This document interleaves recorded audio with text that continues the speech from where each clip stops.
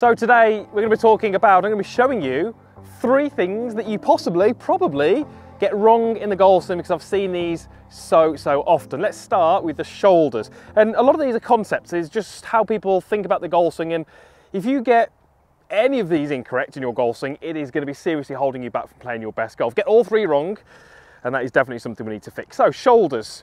What is the fault with shoulders? Well, you don't, in the backswing, turn your shoulders. So often people say you turn your shoulders on the way back, but it's incorrect, and we're going to explain why. If I stood upwards, this would be a shoulder turn. Looks fairly normal, and that is a shoulder turn. But when we're in golf posture, that changes everything. If I go into my posture, and you'll see from this face on camera, if I turn my shoulders, just watch what happens to my body shape. Huge upper body shift off the golf ball. My weight has gone almost to the outside of my foot. My head has shifted way off the target. And you'll notice that from that down the line camera, my shoulder's relatively level. I'm going to find it incredibly hard to get any kind of backswing position. And the likelihood of me hitting a good shot from there is just very slim, almost zero. So if we don't turn the shoulders, what do we actually do? Well, although this might seem a little complicated, we actually have to turn them and tilt them. And it's all to do with the fact that we are tilted over the golf ball in this way. So, watch what happens when I make this different backswing move. There's my golf posture. Now, from that face on camera, my shoulders are relatively level. Maybe a little bit of tilt, but not a huge amount. When I make my backswing movement, you'll notice that there is now a significant angle in those shoulders. The angle will depend on how tall you are, it will depend on the club that you're using, but everyone should have a tilt through the shoulders. So my lead shoulder has moved down towards the golf ball. My trail shoulder has moved back up and away from the golf ball. And just notice what that's done to my hips and my legs. It's created this pretty good lower body action. This paw move, this rotation, or this turn doesn't really influence my lower body. So if I get my upper body moving incorrectly, it's likely going to create some issues down here in my legs. So we don't turn the shoulders, we tilt the shoulders, which enables me to move my legs better, and it enables me, from that face on, to keep my head really centered. Okay, a really simple drill that you can do to do this, to feel this, and to sense this just at home or in the office, is take an address in your posture.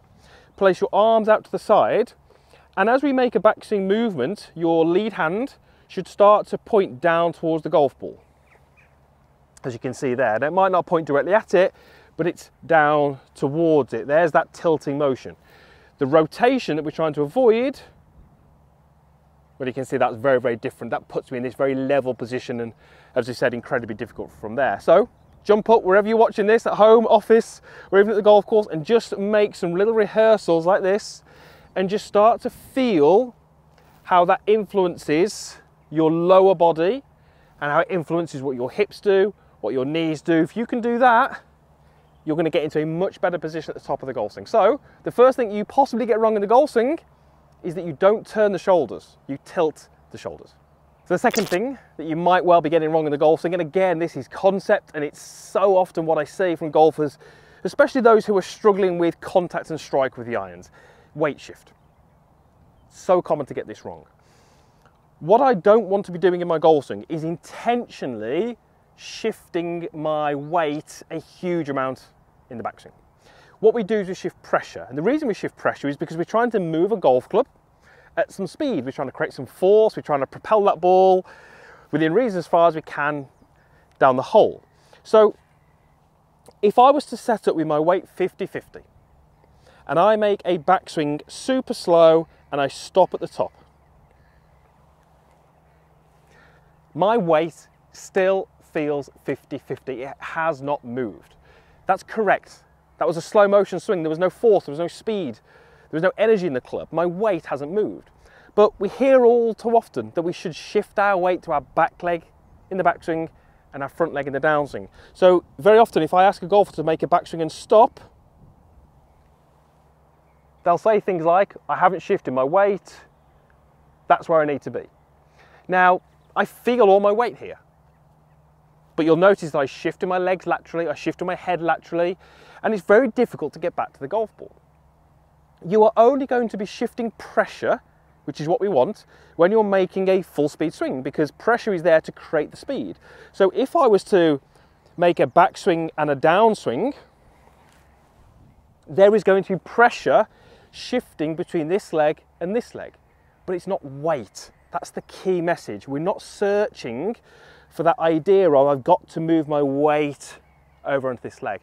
Some of the great drivers of the golf ball, someone like a Rory McIlroy, he will be very early in his golf swing shifting a little bit of weight, a little bit of mass, a tiny bit, but he'll actually reverse that in the transition. We're talking here about the golfers who have this excessive move because they're trying to feel like they're moving into this leg, okay? The best little exercise I can give you is one where you set up, you make a backswing rehearsal where you feel like your weight stays nice and centered and you stop. And then you start to add a little bit of speed to that motion. And as you add a little bit of speed to that motion, you should start to get to the point where you can feel like you lift your lead heel. Because as I'm starting to create a movement, a motion, some energy, we start to lose the pressure under this leg, which is why I can start to lift the foot. But I'm not doing this. Okay, the difference is if I lift this foot up, the weight stays here. When we do it correctly and we lift the foot up, we start to fall back towards the target. That's pressure. So don't move your weight, move your pressure. Now, before we move on to number 3, the statistics on YouTube tell me that more often than not, the viewers are not subscribed to my channel. More than 90% of you are not subscribed to my channel. It is free, there's no reason not to. So head down there, click that link and you won't miss another video. Right, on to the third thing that you may well get wrong in your golf swing. So the third thing we're talking about is how we twist the golf club in the golf swing. Now, we're gonna use this little device here just to highlight this. It's a little magnet, it's gonna sit onto the golf club. Now, we're swinging the golf club, and we've said this in the video, we're swinging it at force, at speed. And when we do that, we've got different torques and forces that we can apply on the golf club. So we've got this one, up and down, we've got this one, and we've also got a twisting motion. Now, there is almost no golfer on the planet who's ever swung a golf club without using those 3 forces and torques. The one we're specifically talking about is the twist. You will be twisting the golf club in your golf swing. Whether you think about it or not, whether you're trying to or not, you will be twisting it. The best players are twisting it. How we twist it is the big difference. So let's take an address, let's move the club into a takeaway position, and we're not going to move the golf club physically, but we can twist it. And you can see what that does to the club face, and obviously we've got that little reference point on there. One twist points the club down, that's closing it, and this twist points it up, that's opening it. And you can see how that's changing my wrist position. Now, very often when we see the twist go wrong is in the transition.